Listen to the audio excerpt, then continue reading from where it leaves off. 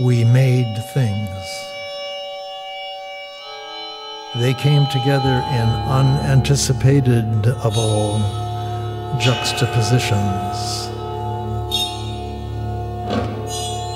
It worked as a result of the artistic parity, the shared experience, the trust.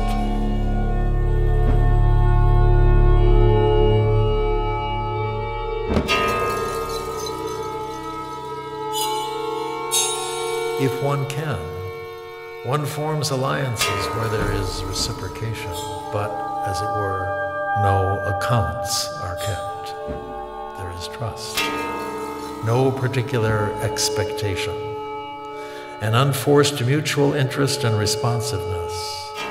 These relationships seem to be enduring.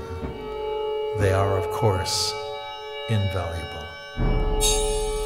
I met Yuji Takahashi in Berlin and Paris through Xenakis. His mind has a disconcerting clarity and unconventionality.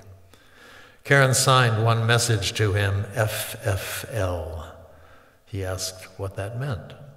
And she said, why, of course, it's friend for life. He would visit us in Del Mar each year.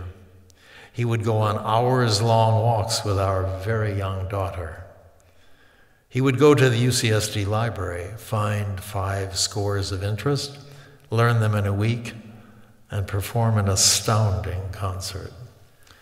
When Takahashi arrived in Paris to work with Xenakis, they did not immediately strike it off.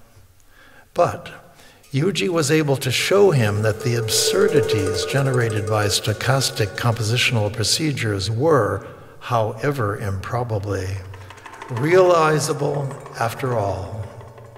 They formed an alliance. Yuji ratified the potential of Xenakis' dreams.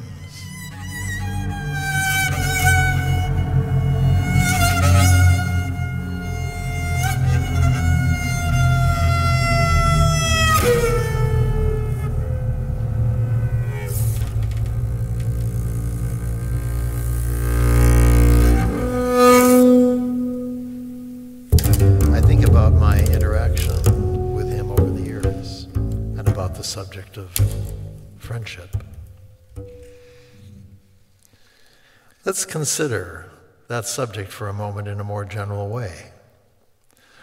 When one feels a particular response to another with his or her way of thinking, of being, it can seem as though such resonances are meant to be, that they should inevitably entail the proximity that fuels them.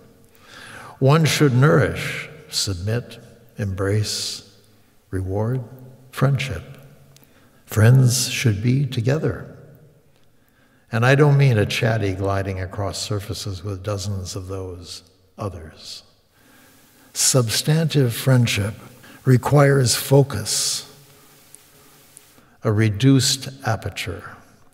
It entails temporal commitment, so often one doesn't engage fully with it. One lets the realities of the world, geographic and other, control events. How much is lost thus?